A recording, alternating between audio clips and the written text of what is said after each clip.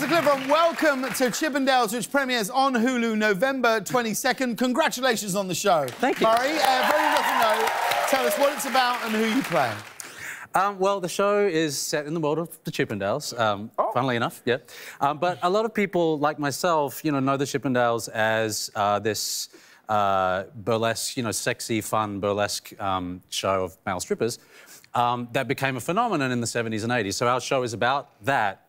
However, what most people, or a lot of people, don't know, which I didn't until I came to this show, is there was this wild, elaborate true crime story unfolding underneath this whole kind of, facade of the Chippendales, centering around the guy who founded Chippendales, Steve Banerjee, played by Kumail Nanjiani, who's brilliant in the show, and this fascinating group of characters that are involved in this really fun world, but it's dark and it's a real roller coaster ride of a story. And my character comes in as I'm this visionary choreographer and director who convinces Steve Banerjee to let me make the show into an extravaganza, which I do.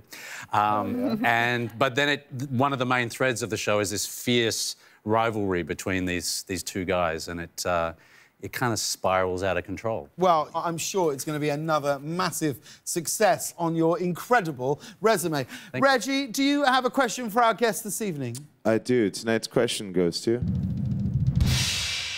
all of our guests this evening.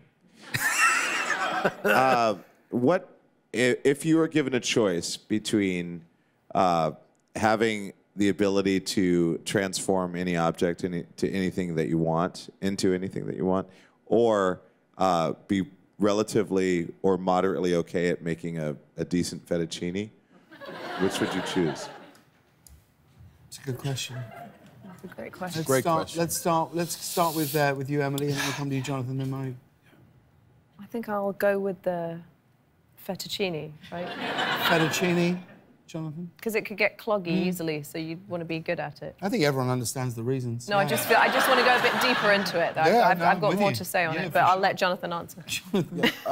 Well, just for diversity, I'll go with turning any object into any other object. As long as the object I turn it into could be fettuccine.